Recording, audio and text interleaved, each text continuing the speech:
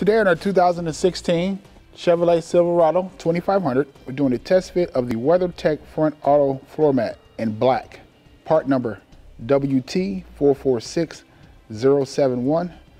Also comes in tan, part number WT456071, and also comes in gray, part number WT466071. Alrighty, now we're ready to install. Now you see it doesn't have a mat in here, and that's how the floor will look. So let's go ahead and install our mat. I'll just go over a few features of it. Now you see it has the channels. That's going to pretty much keep all your dirt and debris right in this area. So that's going to keep it pretty much off your shoes and off your floor. Now it contours under your brake pedal and under your gas pedal.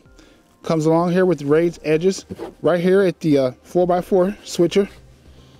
And once again, you see it covers your threshold.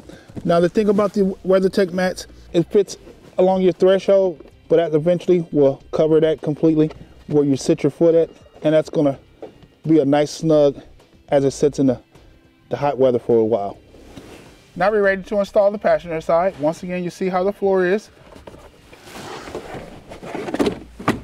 Once again, just like on your driver's side, it contours towards your threshold. So it's going to contour all around your floor, leaving all your dirt and debris inside the mat and off your vehicle's floor. Now you can see it goes well up underneath your dash. Once again, it's contouring towards your middle console here. Basically has most of the features of the driver's side. And last but not least, to clean, water and soap, rinse, let it dry, then you can replace them back in your vehicle.